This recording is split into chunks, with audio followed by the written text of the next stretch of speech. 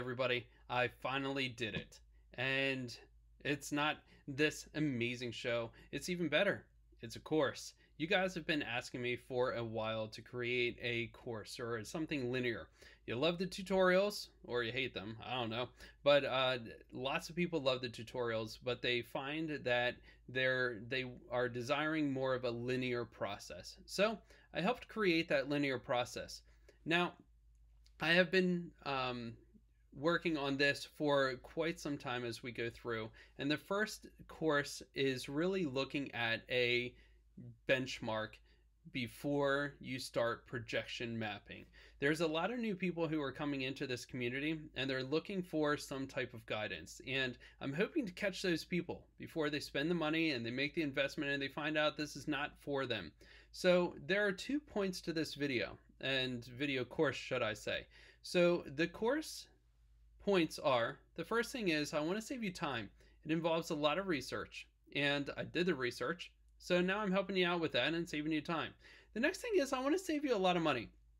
And by that, I mean investment. This is a big investment. And if you get into it and you find out that this is not for you, you're probably going to be losing some money along the way.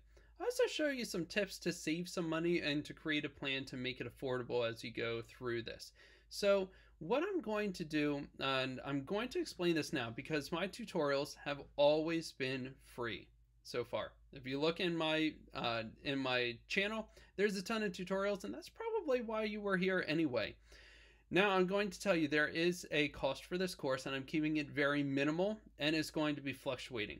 So the cost is going to be based solely off of the software. So if enough people sign up that I can cover over a couple months to cover the cost of the platform, then the prices are going to drop down.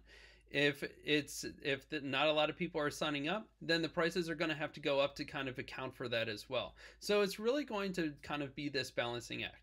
I really hope that in the end it can be free, and I hope that a lot of people sign up to cover the cost for the year in the very beginning, which would be awesome. But even then, I'm keeping this price at a very low minimum price. I do not want to go up over like $20 for sure. Is there more than $20 worth of information there?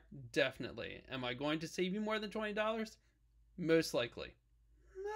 No, I'm probably going to say definitely, as long as you listen to all my little hints that I put out there. So I finally did it. I made a course, and this course is starting off with the before you purchase. So following this little video here, just coming up right after this, I'm going to go into the introduction of the course that goes over exactly what I'm going to cover in the course. Many of the tutorials or many of the little videos you will find they're actually on the channel now, but there is quite a few of new ones that are not on the channel yet. So take a look at it. If you're interested or if you have any questions, feel free to reach out to me as always. And thanks everybody. It's always been a blast to help you.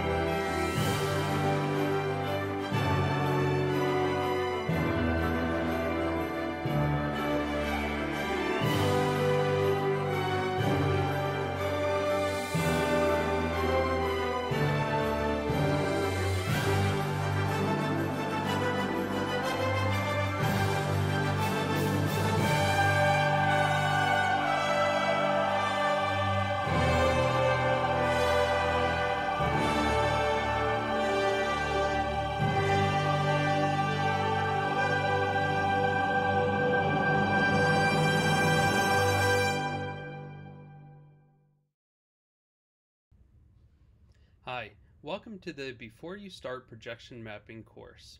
My name is Dan Phillips, and I am the lead of the holidayprojectionmapping.com website. I also run Phillips Projections on YouTube, which has many different tutorials and it's been going for years. I'm also on Facebook as well in many of the groups, and I have had a lot of questions over the years of how I did it, and everything is getting to a good kickoff where a lot of people are starting to do this. And face it, that's why you're here. You have seen some type of projection mapping and you decided to check it out.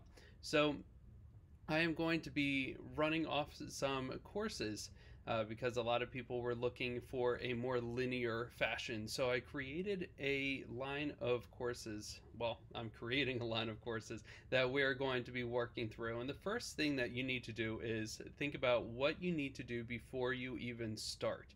Before you make any purchases or anything like that, there is a lot of research that you have to do.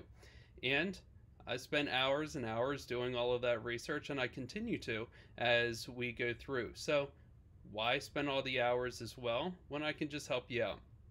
So that's the whole purpose of this course.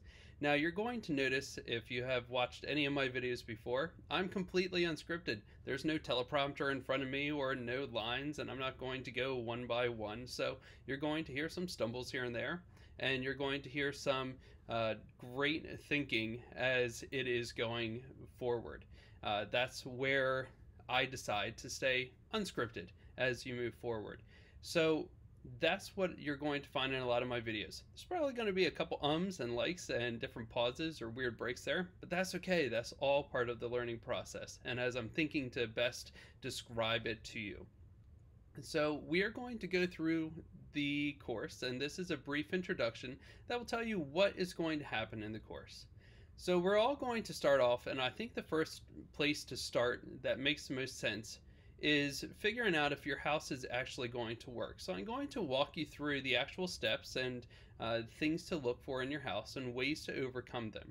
Because when it comes down to it, will your house work? Yeah, pretty much any house will work. But there's going to either be a big investment that you have to do if your house is crazy, or there's going to be a few little things that you're going to need to change. But any house can work. So the first step we're going to do is going to look through, will your house work? After we figure out if your house is going to work or not, you're going to get into the hardware section.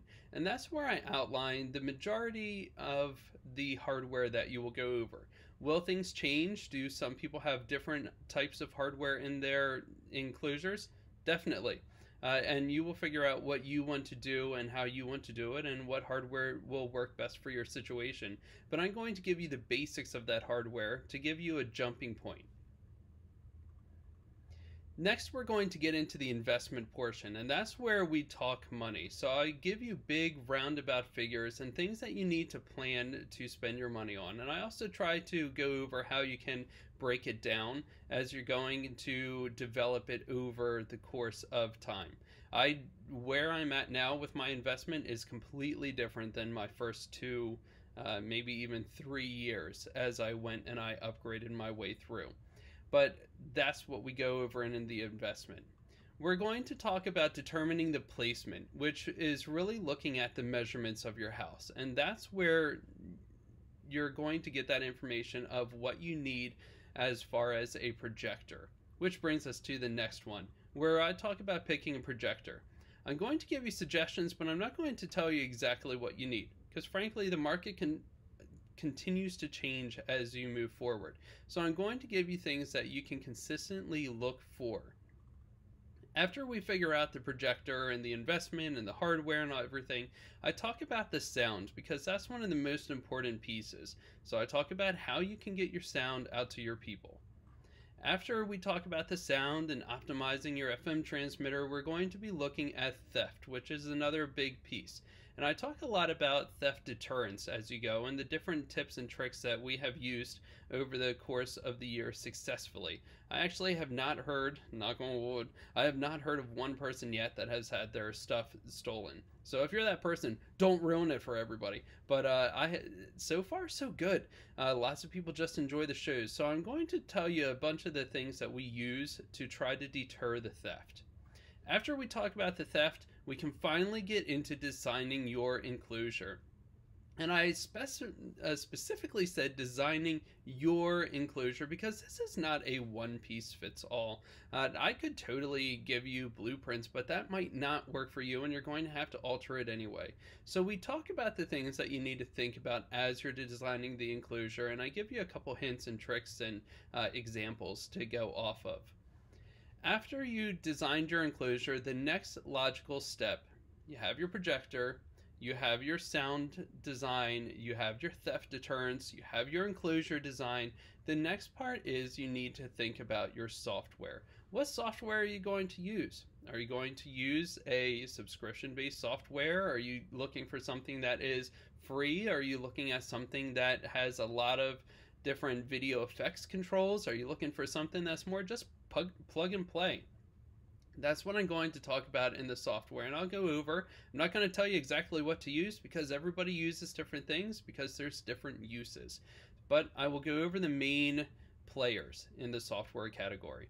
After that, we're going to talk about some learning resources and groups that you have available to you, and those I will continue to add to as new groups pop up. But those resources and groups are a really good place to get some ideas and to bounce some ideas off of other people as well. There's a really great community that's growing, and we would love to see you in it.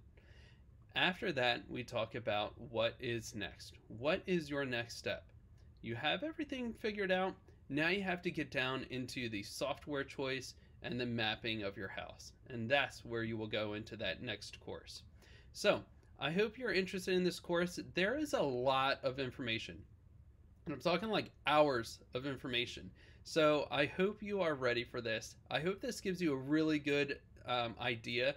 The main purpose of this course is to, one, save you time, and to, two, save you money. Because if this is not something you want to jump out on, I hope I catch you before you buy that projector or invest in that software or hardware or get too far or get into your head too far. So that is my hope for you. I'm hoping to save you some time and save you some money. So I hope you're interested in this course. If you are, go ahead, click your way through, and reach out if you have any questions. Thanks.